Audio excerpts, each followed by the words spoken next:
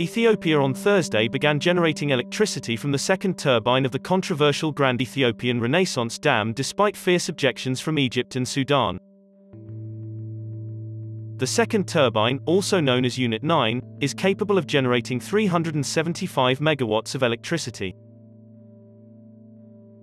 The inauguration of Unit 9 comes more than 5 months after Ethiopia began power generation from the first turbine, following which Egyptian authorities condemned Addis Ababa's decision to start producing power without consulting Cairo and Khartoum. Egypt called Ethiopia's move a violation of the 2015 Declaration of Principles signed by all 3 countries. The DOP, which outlines 10 principles, calls on Addis Ababa to inform both Cairo and Khartoum before undertaking any operations regarding GERD. Egypt has also condemned Ethiopia for starting the third filling of the Nile Dam, and sent a letter to the United Nations Security Council in July objecting to the move. However, Ethiopian Prime Minister Abiy Ahmed insists that the construction of GERD will not harm Egypt or Sudan.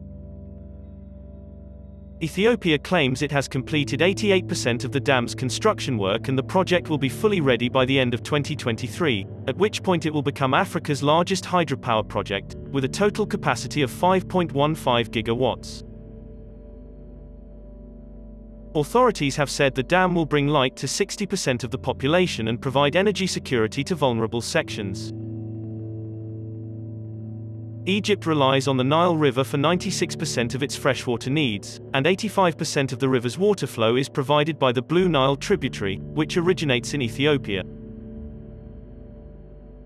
It thus fears that the dam will decrease its supply of Nile water.